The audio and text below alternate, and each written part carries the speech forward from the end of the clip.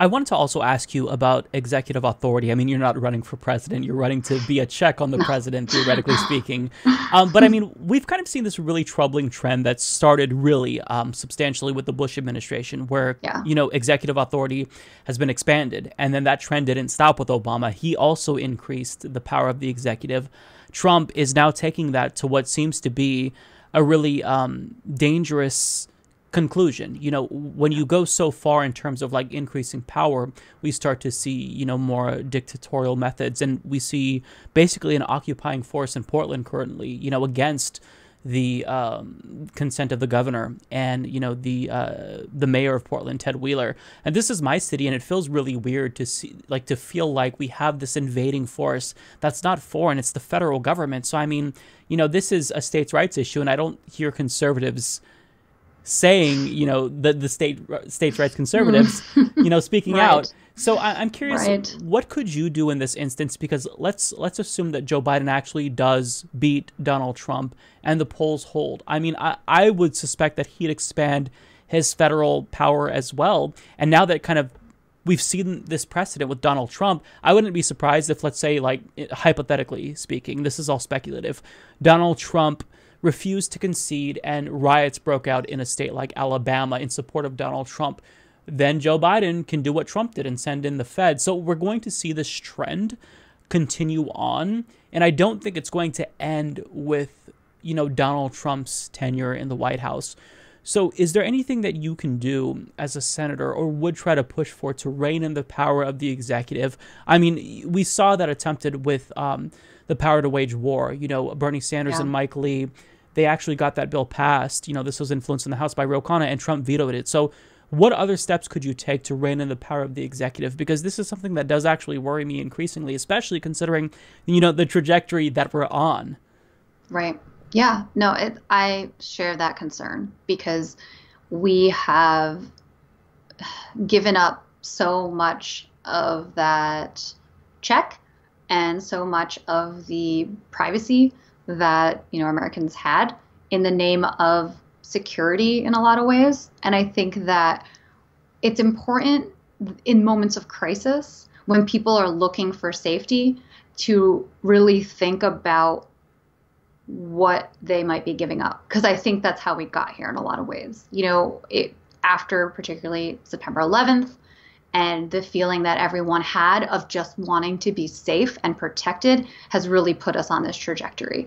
So I think a lot of it can come from rhetoric in some ways. Like so much of what has been the message that we get from anyone in government has been a lot of fear, has been about, terrorists, has been about, Donald Trump running on undocumented immigrants being the problem. And that's why so many people were calling for the abolishment of ICE, because this is what ICE has been doing to undocumented immigrants for years. And now we're seeing it extended beyond that one group. And I'm glad that people's eyes are being open to that, but they need to recognize that this has been going on. And this is authority that we gave up out of fear. So I think it's really important to talk more about to run on hope and the concept of actually building something better, not run on fear, because I think when you put people in that place of fear and crisis, they're more willing to kind of go along with giving up of these rights. So there's that element. The other thing is that we need to be obstructionists if we need to be obstructionists. Like when you vote to increase the military budget and create a space force and extend FISA and all of these things, you are going along with it. So then to turn around and say, oh, we didn't really want Trump to do this. Well, what have you done to raise the alarm before that?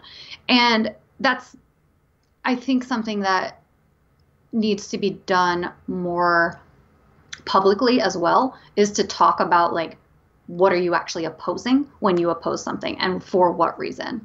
And I think in this moment, we have to really think about, you make the point of, conservatives don't seem to be saying that this is a states' rights issue, and they're oddly quiet on it. In fact, I kind of called this out, and some of the responses I got was, well, then they shouldn't be defacing property or rioting. And it's like, okay, well, they're using these federal agents to take away First Amendment rights.